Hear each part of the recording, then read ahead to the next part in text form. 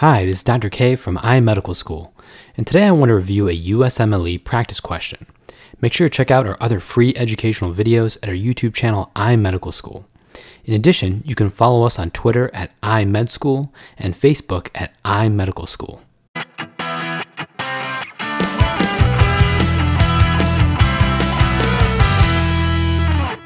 Let's get to our 8th question in this video series. Below, there's a depiction of a normal pressure-volume loop of the left ventricular cardiac cycle. How would digoxin affect this loop? What is the mechanism of action of digoxin? Take some time and think it over. Pause here while you figure out the answer. Now, let's go over the answer. To figure this question out, we need to understand how to interpret the left ventricle pressure-volume loop. The x-axis of the graph represents the volume, and the y-axis represents pressures. Keep in mind the basic anatomy of the heart. The left atrium pushes blood past the mitral valve into the left ventricle, which then contracts and pushes blood past the aortic valve into the aorta. Now that we understand the broad strokes, let's look at the details of the pressure-volume loop. Let's begin at point A. Point A is after blood has entered the left ventricle from the left atrium, and now the mitral valve has closed. Filling of the left ventricle occurs in diastole, so the volume in the left ventricle at point A is called the end diastolic volume, or EDV. Point A also represents the beginning of systole. After the left ventricle is filled, the mitral valve is closed. At this point, the mitral valve and the aortic valve are closed. In segment 1, the left ventricle starts contracting in a process called isovolumetric contraction, meaning contracting with a fixed volume. Imagine this is like squeezing a filled water balloon. The pressure in the balloon will increase dramatically with the volume in the balloon remaining the same. Now we reach point B, where the aortic valve opens. Once the aortic valve opens, this is like squeezing a water balloon, then releasing the opening of the balloon. The water inside will shoot out. This is what segment 2 shows. In segment 2, the volume rapidly decreases as the volume of blood is ejected out into the aorta.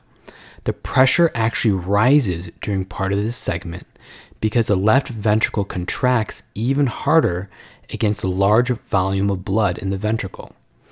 As the ventricle empties, the pressure dissipates since there is less fluid in the ventricle. At point C is when the aortic valve closes. Once the aortic valve closes, the ventricle relaxes, causing a sudden drop in pressure represented by segment 3. Segment 3 is called isovolumetric relaxation, since the muscle is relaxing with only a fixed volume present. Now we reach point D, which is the end of systole. Point D also represents the volume at the end of systole called the end systolic volume, or ESV. After point D, the mitral valve opens and the left atrium pushes blood into the left ventricle. The left ventricle fills very rapidly, represented by segment 4. As the left ventricle becomes full and the left atrium muscle relaxes, the filling of the left ventricle slows down. Finally, we reach point A again, where the mitral valve closes. Since we have covered the details of the pressure-volume loop, let's talk about digoxin and its effects on the heart. Digoxin has traditionally been used in congestive heart failure as an inotropic agent. An inotropic agent changes how strongly a muscle contracts.